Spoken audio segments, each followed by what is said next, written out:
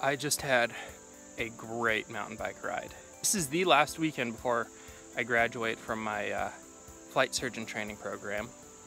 I do have a few weeks after that, but this was one of the few weekends that I've had free. The other ones I've had to fly. Oh, I know, such a rough life. But it is always great to get out and do the things that I love, and one of those is mountain biking. Coming from the West, it's definitely a different experience riding through the trees this close. And it's kind of hard to pick up the speed that I'm used to. Okay, it's really hard to bike through trees one-handed. I was trying to show I don't have a GoPro, but these trails are kind of fun. Through the trees, up and over the bumps. I need both of these. Part of this trail actually is right off a field from one of the runways that we use during our flight training for touch and goes.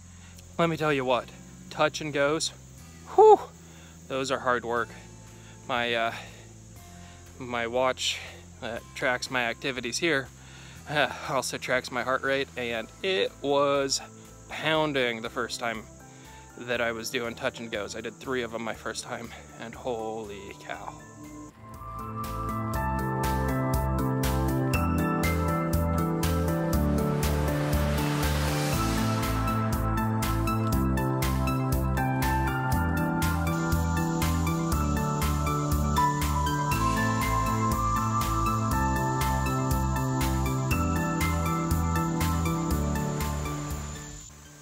I want to just mention a couple things. Checklists. Checklists are a massive part of aviation. We had checklists drilled into us. There were checklists that we did before we could take off. There were checklists that you do right after that you take off.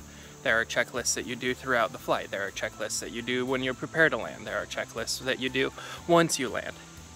And then there's the emergency checklist, the bold face. During military flight education, you have to memorize those. You can be put on the spot at any time during the education and have to recite it word for word.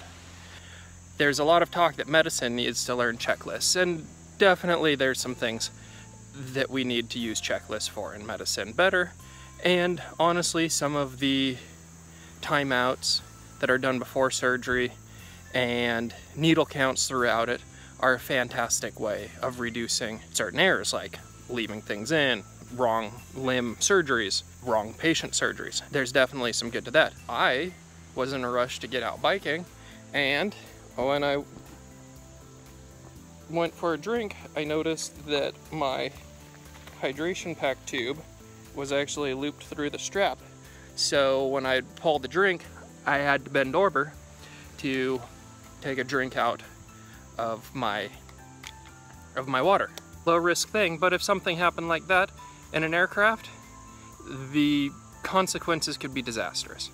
So there's a reason for checklists. Am I now going to make a checklist for biking of check my hydration tube? Absolutely not. Are there equivalents for aviation vital? Absolutely. Are these things that medicine is trying to learn from? Absolutely. And is that a good thing? Yes.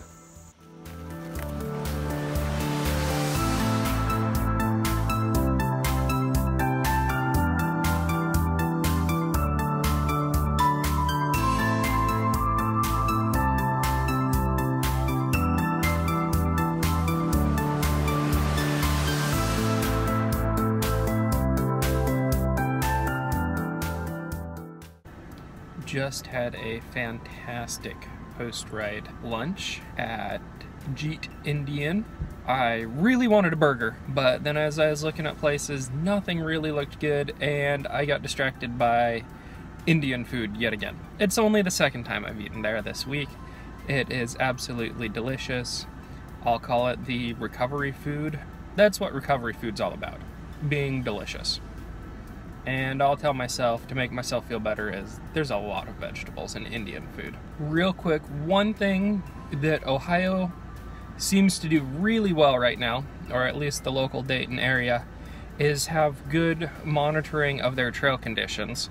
It rained the other day. I wasn't really sure if it was going to be rideable because the dirt here is much more clay-like, especially when wet. Didn't want to do that. especially since my bike also has to live with me in my hotel room. But it was really easy, just typed in the name of that bike park or trail system in Facebook, and there was a group that had already monitored and had gone out 2 hours before I was even looking to see what the trail conditions were. So the trails were really well marked, and it's really easy to find out how the current conditions are there. Very impressed with that.